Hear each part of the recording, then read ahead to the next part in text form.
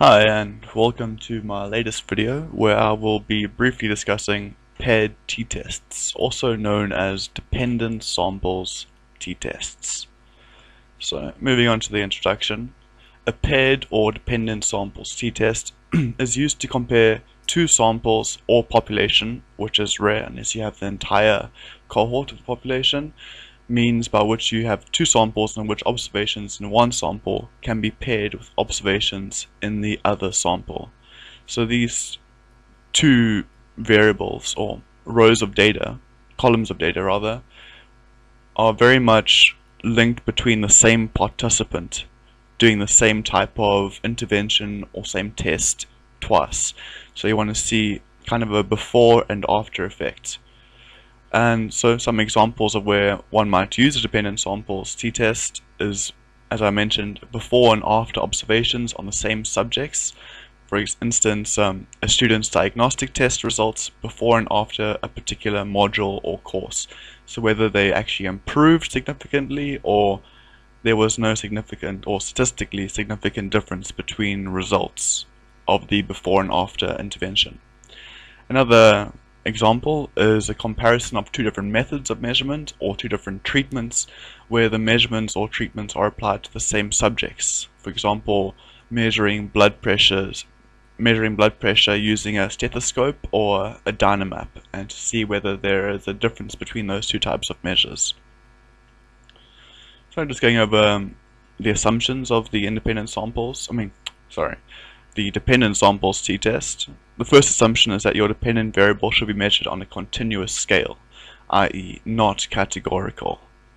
So assumption 2, your independent variable should consist of two categorical or related groups or matched pairs. So the related groups indicates that the same subjects are present in both groups. The reason that it's possible to have the same subject in each group is because each subject has been measured on two occasions on the same dependent variable.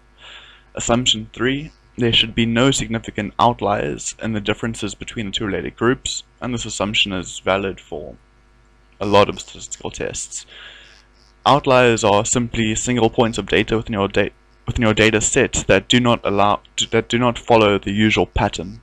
The problem with outliers is that they can have a negative effect on the dependent t-test, reducing the validity of your results as well as the statistical significance of the test.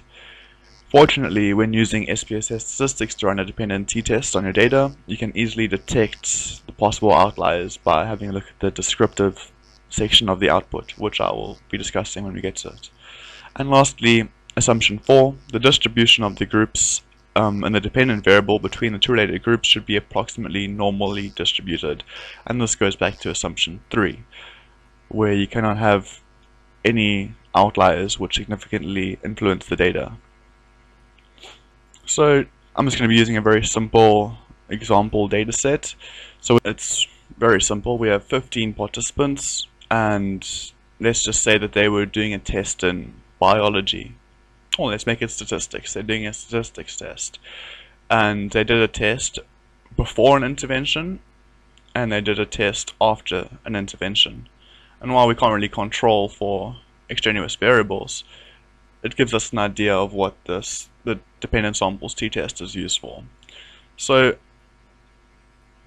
before the intervention, you can see that the marks were quite low generally, except for an outlier of 12, which is 81, and generally the marks are a bit higher after the intervention. So just looking at the data, we can see that marks did seem to increase, but we need to statistically test this difference to see if it's significant. So when we take our data and we insert it into SPSS, okay, so once we enter the data into SPSS, it should look something like this. Each variable or paired part of the dependent sample t-test would have its own column, which is a bit different to the independent samples t-test, where you have to have a single column with another column differentiating the groups. But in this type of test, we can have two separate columns. Well, we actually have to have two separate columns. There's no consideration of a single column. And we don't really have to have our participant numbers or participant IDs there, but it's just useful to differentiate between the different scores and which participant scored which score and so on. But to get to the crux of the test, we go to Analyze, Compare Means, and a Paired Sample t-test. Oh, sorry, this was before I tested it. So you want to have the first type of the before variable in the first column, so we put the before score, and then we want the after intervention, or like the after score, next to it. So we have variable 1 before and variable 2 after. The options section, the only option you have is to just change the confidence interval percentage, and it's either 90, 95 or 99, but generally one calculates the 95% confidence interval. And I don't have any missing values, but if you did, then you would need to determine whether you want to exclude cases analysis by analysis, or exclude cases listwise.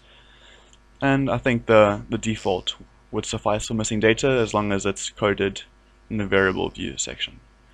And then and once you've entered your data, you simply click OK, and it gives us an output, which we will discuss now. So the first section is basically a descriptive statistics of the different means and standard deviations.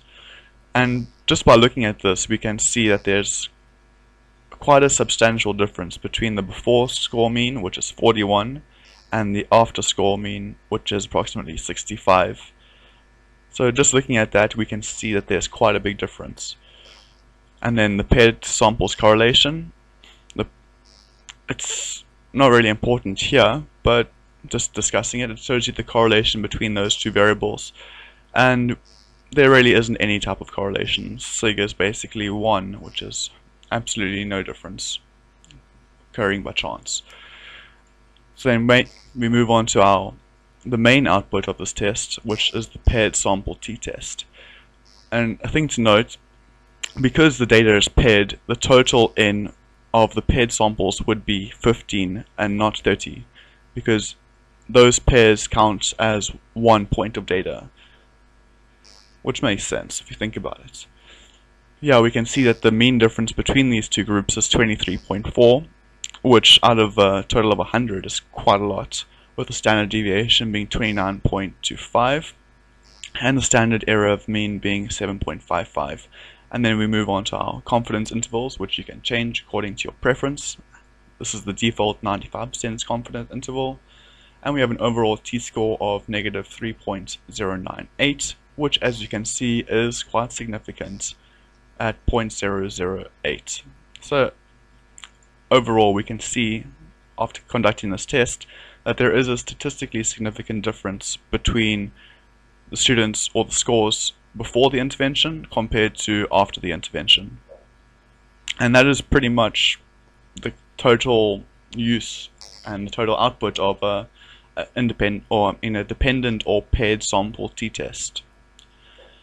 And if this video was useful, please like and subscribe.